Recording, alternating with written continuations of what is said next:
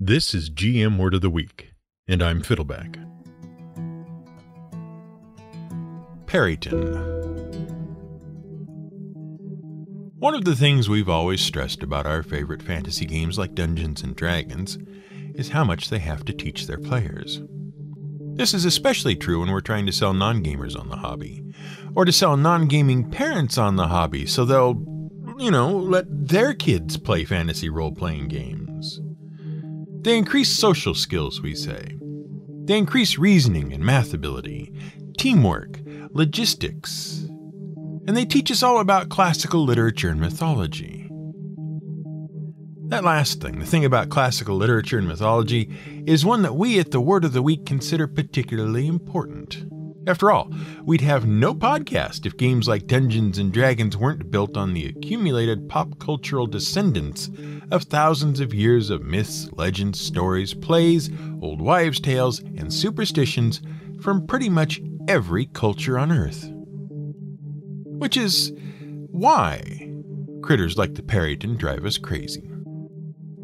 Now, we admit that the Peryton isn't one of those iconic D&D beasties that everyone knows, like the Beholder or the Mind Flayer. And it's not one of those ubiquitous creatures like the orc or the skeleton that end up in every fantasy thing ever. And it's not like one of those fantastic beasts like the Hippogriff or the Harpy that everyone learned about in their 100-level humanities course from Jason and the Argonauts or Harry Potter or something. It's not even particularly well known amongst Dungeons & Dragons fans, despite the fact that it has featured somewhere in just about every edition of D&D since it first appeared in the first edition Advanced Dungeons & Dragons Monster Manual. The Peryton is a giant beast that is part eagle and part stag. Usually it's depicted as a giant ill-tempered bird of prey with an impressive rack of antlers. Sometimes, as in the most recent incarnation, it also has the head of a stag. It's big enough to be a danger to adventurous heroes and vicious and hungry enough to attack them on sight. But then, what fantasy monster isn't always ready and willing to chow down on some delicious fantasy protagonist the moment one wanders by? So that's all pretty standard. The only bit of weirdness you'll find in the Dungeons & Dragons stat block for the Peryton is that it casts the wrong shadow. Its shadow is shaped like a man, until you kill it. Then its shadow is shaped like a stag bird. Well, the corpse of a stag bird. Overall, you can see why the creature doesn't have the same popularity as, say, the dragon, or the chimera, or the beholder. It's just a vicious predator bird with a weird shadow and someone else's antlers. And that's understandable, because the creature's mythological history is also kind of scant. According to an unknown medieval manuscript, the Peryton was a mythological creature of antiquity. The classical Peryton is based on a winged deer, and it dwelled in the grasslands on the fabled lost continent of Atlantis. There, it gave every appearance of being a nice, peaceful little herbivore. But that was all a lie. A deception, because the creature was actually a ravenous, flesh-eating monster. Now, the mythical Peryton did have an odd shadow. It was, as D&D suggests, that of a human, which led scholars at the time to suggest that Peryton were born from the spirits of dead travelers who had been washed ashore or killed far from home, or perhaps the spirits of violent sea reavers or marauders. And that was further supported by the fact their shadow only appeared incongruously human until the first time a Peryton fed on human flesh. Thereafter, the shadow would conform to the shape of the beast, suggesting the last shreds of the humanity of the spirit was lost when it gave in to its hunger for human flesh. Which is actually a pretty cool story. Now, being a native to Atlantis, you'd think the Peryton would have gone extinct in around 1600 BCE, which is when a massive volcanic eruption on the island of Thera occurred and is said to have inspired the myth that Atlantis sunk under the ocean forever. But no, because apparently there's an account of an encounter with a Peryton by one Publius Cornelius Scipio Africanus, also known as Scipio the Great. Now, Scipio is a famous Roman general who served in the Second Punic Wars and who defeated Hannibal of Carthage at the Battle of Zama in 202 BCE. And the story of the Punic Wars is one we've touched on before, but we've not really talked about Scipio's background. His story is amazing, and we don't have time here to do it justice.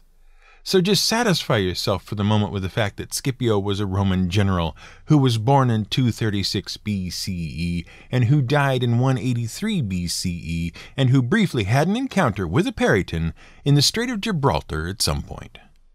Which means the Peryton didn't go extinct when Atlantis sank and lends credence to the idea that they are born of the spirits of lost travelers or pirates and not native creatures of the lost continent.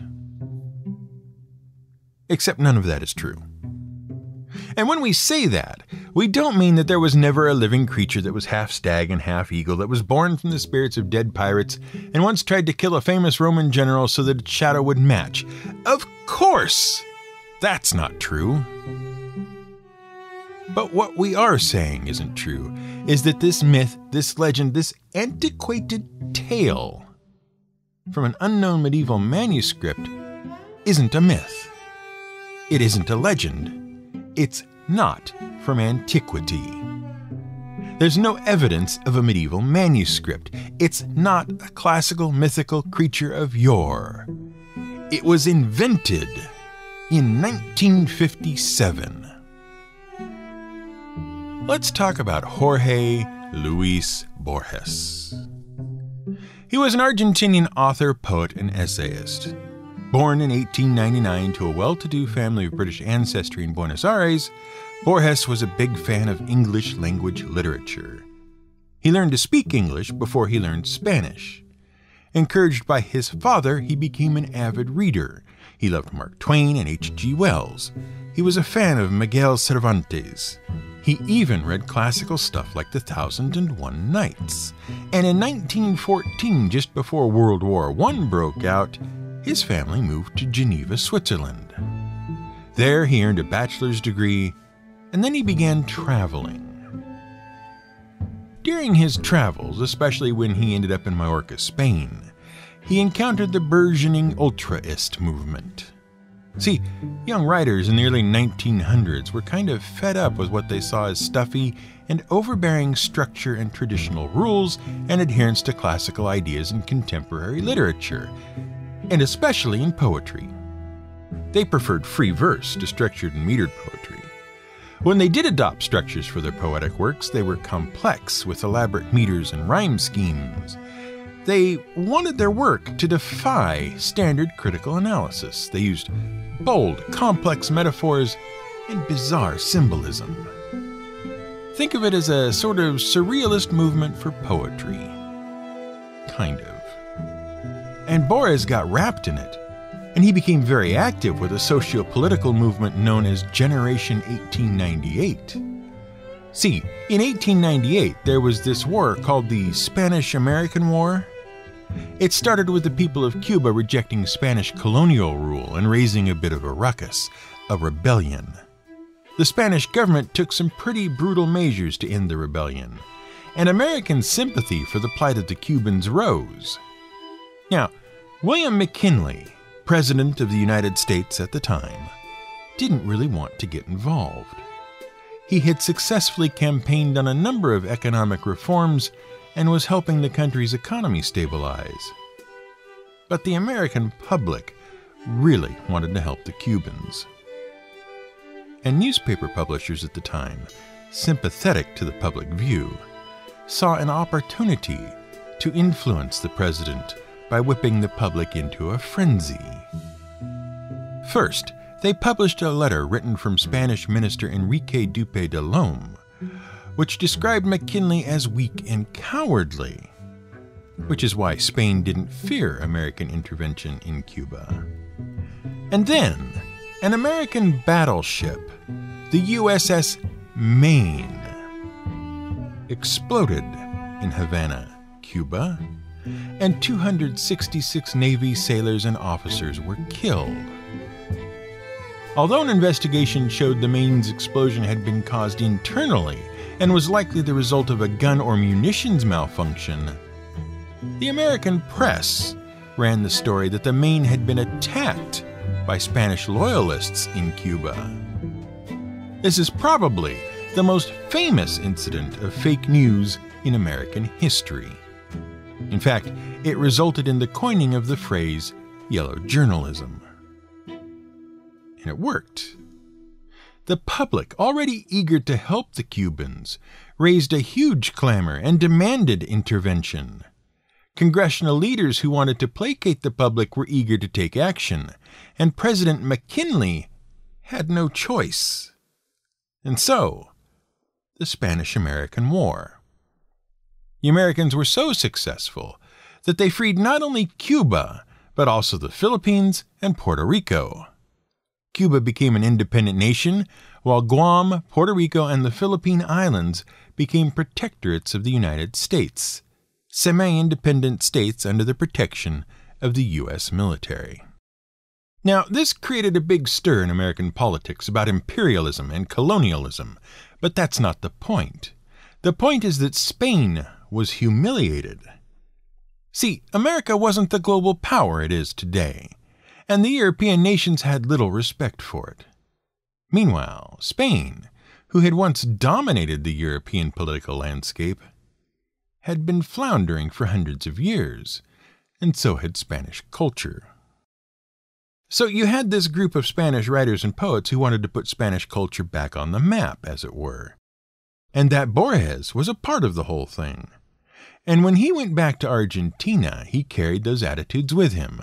The ultraist attitude of new, experimental, and bold styles of poetry and verse, and the Generation 98 attitude of glorifying Spanish culture, history, and heritage. Borges remained active in politics while working as a nonfiction writer, essayist, and occasional short story writer in Argentina, and also serving a prestigious post as a librarian. He didn't indulge too much in writing fiction until he suffered from a bout of serious blood poisoning that almost killed him and often rendered him feverish and delirious. And in that time, he produced some of his most renowned fictional works. When Juan Peryton came to power in 1946, Borges's political views, supporting the Allies in World War II, for example, worked against him. He lost his job and struggled to make ends meet. But when Peryton was deposed in 1955, his position was restored, and he then became director of the National Library in Argentina. But his health continued to deteriorate, and he lost his eyesight, which made it difficult for him to write longer works. So he returned to poetry and short-form works. Eventually, his health problems cost him his life in 1986, at the age of 86. Now, what does any of this have to do with the Peryton? Well, Borges invented it, whole cloth. In 1957, he published the manual De Zoologia Fantastica, the Book of Imaginary Beings. And it was mostly a compilation of fantastic beasts and where to find them. In mythological history, that is. You could find all of your favorite critters in there. Banshees and Catoboplas, and golems and harpies, and the naga, and satyrs, and trolls, and unicorns, all of that stuff. And you could also find a couple of things that had absolutely no basis in any mythology at all. Like the Aboaku, a strange creature that torments pilgrims on the stairs of the Indian monument Vijaya Stampa, and the Peryton. And there's even citations for those beasts, to books that no one has been able to find or prove ever existed. And there's even some evidence to suggest Borges may have created them as a joke about how people will believe anything came from classical literature if you spin a good enough story. Honestly, we'll never know the truth as to why Borges invented the Peryton. And it is entirely possible that he did find some weird medieval book that no one has found since and that no one else remembers, with some weird myth about a carnivorous stag bird that tried to eat General Scipio that one time. But it's also possible that, even though he did later move away from the ultraist movement, perhaps Borges included it as one last sneer at classical literature and its stuffy fans. But carnivorous stag birds aren't the only imaginary things to bear the name Peryton. So let's talk a bit about radio astronomy. Yes, you heard us right. So, astronomy, the study of the stuff in the sky, stars, planets, moons, galaxies, and so on. We've been interested in the stuff in the sky for most of human history, for both spiritual and scientific purposes. And honestly, those were kind of the same purpose for a long time. They were an attempt to understand the universe and our place in it. If the stars are divine or heavenly objects, their movements might reveal the divine plan or divine influences on Earth. That's the idea behind astrology and even alchemy. And that evolved into the idea that if we could understand the scientific movements and origins of stars and planets, we could understand the laws that govern the universe. Hence astronomy. Good so far?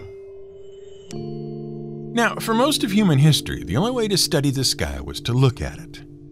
I mean, sure, things changed a lot when Galileo Galilei decided to point a spyglass, a tube containing two differently shaped lenses that would magnify distant objects, at the stuff in the sky in 1609 with the help of lenses developed by Dutch spectacle maker Hans Lippershey. But looking at magnified images of the sky is still just looking, it's just observing visible light. But then, James Clerk Maxwell made an interesting discovery. Well, we say then, but we mean 250 years later in the 1860s. He realized light was just the visible part of a more complicated thing called electromagnetic radiation. And that was something that was spewed out from energy sources in the form of vibrations in an ever-present electromagnetic field, like waves in the ocean. Visible light was vibrations that came at a certain frequency, or more accurately, a certain wavelength, which is the distance between one high point and the next in a wave. It followed then that anything in space that emitted light should also emit other kinds of radiation. In the early 1930s, Bell Telephone Laboratories was working on a way to transmit voice signals as electromagnetic waves across the Atlantic Ocean, and they'd built a big antenna. But they had a problem. It was picking up weird static, random noise. The antenna had this hiss of radiation coming into it. And it was an engineer named Carl Guth Jansky who figured it all out. He noticed that although the static was pervasive, it spiked at certain specific times of day, and when the antenna was pointed in certain directions. At first, he thought it was coming from the sun, but that didn't quite track. Eventually, he realized it was coming from the center of the Milky Way galaxy, a vast collection of 400 billion stars drifting together through the void of space that happens to also contain our sun and our solar system. And without really meaning to, Jansky invented radio astronomy. The idea is that you can point a radio antenna at a distant object, and you can see it in the radio spectrum just the same way you can see it in the visible spectrum through a telescope. Except there's some advantages. Most notably, it doesn't matter whether it's day or night, and radio waves can penetrate clouds. Usually. Mostly. Again, it's complicated. The point is, a radio telescope can see an object in the sky at any time, day or night, whatever is happening in the atmosphere above it. And the radio information provides a lot of information about the source. More interestingly, if you have two radio telescopes tracking the same signal, you can use a technique called interferometry to cancel out a lot of interference, to pick up very weak signals, and to resolve objects that would be invisible to conventional astronomy. Since its inception in the 1930s, and with the help of an explosion of advancements in radio technology as a result of investment in radio detection for military purposes during World War II, radio astronomy has discovered and analyzed a lot of previously unknown phenomenon. Take, for example, quasars. You might have heard of them. But did you know that the word quasar is an abbreviation? It is. It stands for quasi-stellar radio source. That describes a source of radio waves that looks kind of like a star, but obviously isn't. The first quasars were discovered in the 1950s when radio telescopes were pointed at nothing and picked up a signal nonetheless. There was something out there in the void emitting radio waves but not visible light. And once scientists started looking for them, they found hundreds. Today we know of about 100,000 of them, and as near as we can tell, they are the hearts, the nuclei, of very young galaxies very, very far away. It is further believed that they are actually massive black holes with a halo of matter spiraling into them, like the one at the heart of our galaxy, which Jansky heard in the 1930s. And in 1998, astronomers using a 200-foot radio telescope at Parkes Observatory in New South Wales, Australia, detected the first Peryton, and they continued to detect them until 2015. No, they didn't see carnivorous eaglebirds flying in the sky emitting radio signals, presumably radio signals in the shape of a man. What they did see was a sudden burst of radio noise coming from the sky. And because of the characteristics of the signal, the bursts appeared to be coming from very far away. And the astronomers were baffled, because after the first signal in 1998, they kept seeing more of them. And, like quasars, there was nothing visible to see, just a sudden burst of radio signal. Very quick, and very... well, we don't have time to explain red shift, so we'll say very skewed to make it look like it was coming from a very distant object. Now, there were some patterns. They always came from a particular part of the sky. They always happened around midday. They always happened in the middle of winter, especially around July. Remember, this is Australia, where even the calendar and the seasons are upside down. And they matched nothing else known in the universe. It was a lot like what Jansky experienced at Bell Laboratories. But astronomers were suspicious of the signals for one major reason. No other radio telescope in the world could detect these weird signals. That suggested that the signals weren't really coming from space, that it was coming from nearby, or that there was a problem with the equipment. And for 18 years, radio astronomers and engineers at Parkes Observatory were trying to figure out what the heck was causing these weird signals. They went all over the equipment, scanned everywhere for rogue radio signals that they might be picking up. They did everything. And then, in 2015, they finally found the source of the mysterious signal. It turned out that, like gamers, astronomers couldn't wait for their snacks. See, in the employee cafeteria, there was a microwave. Now, a microwave works by emitting electromagnetic radiation, specifically microwaves. Now, microwaves sound like they should be small, right? They should be short wavelengths. But no, in truth, they have very long wavelengths.